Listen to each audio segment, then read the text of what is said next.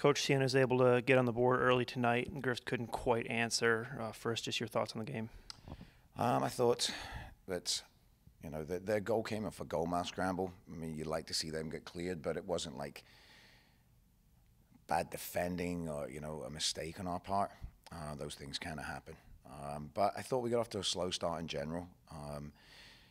I think the second half got much better. I was pleased with our second half performance. Griffs weren't able to capitalize on a handful of scoring opportunities, but was there anything that you did like about your offensive line tonight?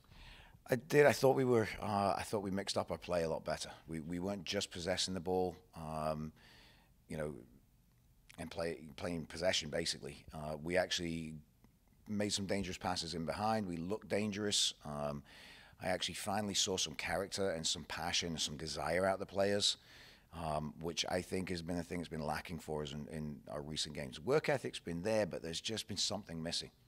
So that second half performance gives us something to build on for the rest of the year. With the passion you're talking about that you saw tonight, at this point in the season, how do you pick up momentum moving forward? Well, again, that was the first step for us because I think it's been lacking. I know that we're talented. I know that we can play. I think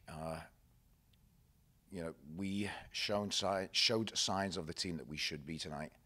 So now it's just get back to practice and make it better and be better next week. Thanks, Dermot. Good luck moving forward. Thank you.